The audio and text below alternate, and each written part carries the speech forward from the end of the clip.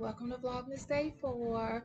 So today we're going to be doing a winter themed nail set. Of course, as usual, we're using all Zoya products. When I tell you this nail set was truly a trust the process nail set, I actually took the time to do a little bit of work beforehand and figure out the design that I was going to do. But you'll see later on, I ended up switching the design a little later on in the video and even adding a color that I initially wasn't planning on adding, but in the end, I was really happy with it.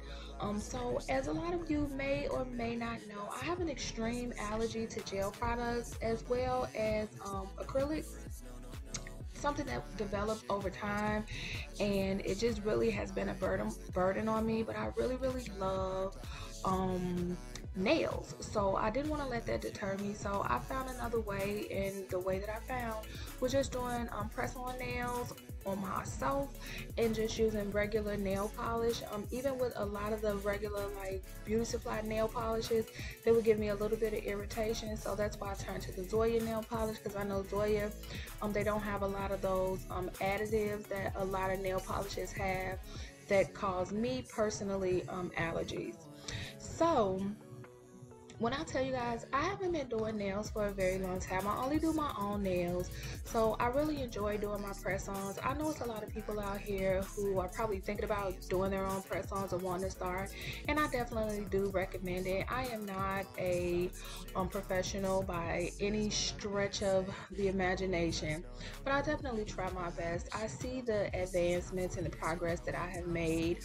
I tried a lot of different techniques to try to master, or just to learn a lot of different techniques that I see a lot of other nail artists using. So like for instance, on this nail set, this is my very first time ever trying like the candy stripe look, and I did try to do something a little different so that it wasn't kind of like everybody else's candy nail stripe as far as like the color. And then I've also never tried snowflakes, so I actually had to watch videos and try to figure out how to do it. I did a lot of trial and error before I even cut the camera on. I definitely feel like when you're starting out, you don't need to have a bunch of experience. You just have to have the ambition and the will to want to do your own nails. Press-on nails are not the most difficult, but they're also not the easiest. It does take technique, and that is the reason why the people who sell press-on nails, their nails are so good. It's not because they woke up like that. You know, I'm sure everybody has that ability to be great at a lot of different things, but they practice just like I'm practicing, just like if you decide to, you're gonna practice as well. So I just wanted to give a little bit of motivation for anybody that was thinking about doing press on nails.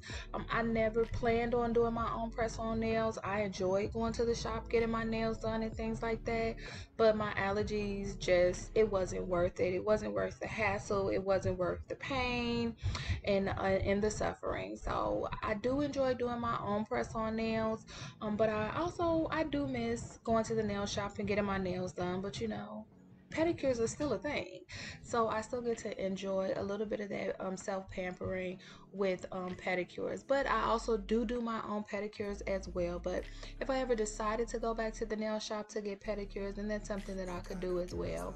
I don't mind doing my own press-on nails, but I do see the difference between when I went to the nail shop and when I do my own press-on nails, simply because when I do my own press-on nails, I actually get the nails that I want. When I would go to the nail shop, it was very rare that my nails would be the way that I actually wanted them to be in my mind, because the way that I would want them to be in my mind would cost about $200.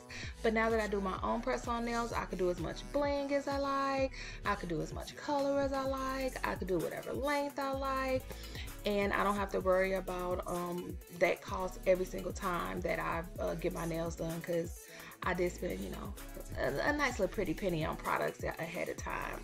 So with these nails, they really, when I tell you guys, I really did not expect them to turn out as nice as they actually did, but I'm super duper glad that they did turn out as nice as they did.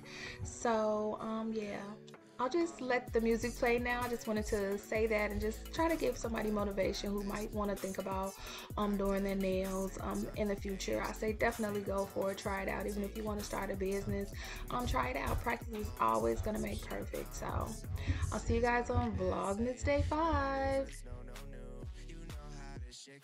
This is not 4 years ago. Time escapes me now. Forget how it felt when the shit moves to make a young boy take the long way home. All my young boys around me saying get money and fuck these hoes. Where we learn these values